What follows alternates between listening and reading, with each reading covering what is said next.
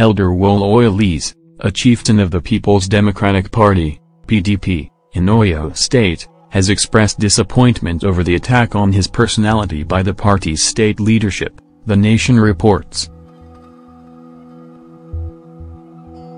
Oyelese opined that most grassroots politicians do not possess knowledge of what politics is about. We gathers that he insisted that President Muhammadu Buhari is an incorruptible Nigerian. He stated, "I've never been a member of the All Progressives Congress, APC, and have no intention to be. The writers are very ignorant of what politics is about. It is unfortunate that most politicians in Nigeria, especially at the grassroots, are not knowledgeable about what politics should be. To them, politics is just the quickest avenue to get rich.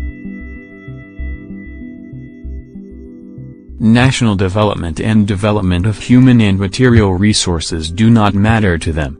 The welfare of the common man does not matter to them as long as they have their clique and positions plundering the commonwealth." I did not say anything derogatory about the PDP. My antecedents do not suggest that I condone corruption. Since I left office as a two-time minister and once as a special advisor, nobody has invited me to account for anything. So, I utterly disdain corruption.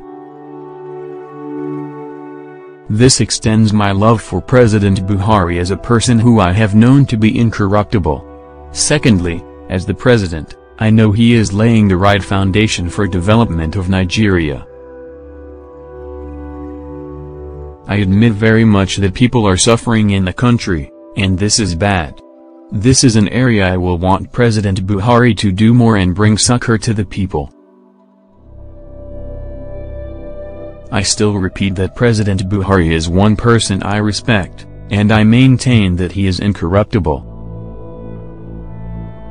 I challenge anyone to publish any bank account containing huge sums of money or buildings in Nigeria or any part of the world that belong to President Buhari to prove he is corrupt.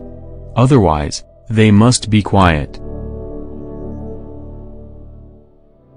In a related development, we previously reported that former President Shagari urged Nigerians and the international community to support President Muhammadu Buhari and his administration, saying he was an honest, incorruptible and detribalized leader. Shagari said that the president was doggedly fighting corruption to sanitize governance in the country and therefore, needed the prayers and support of all Nigerians.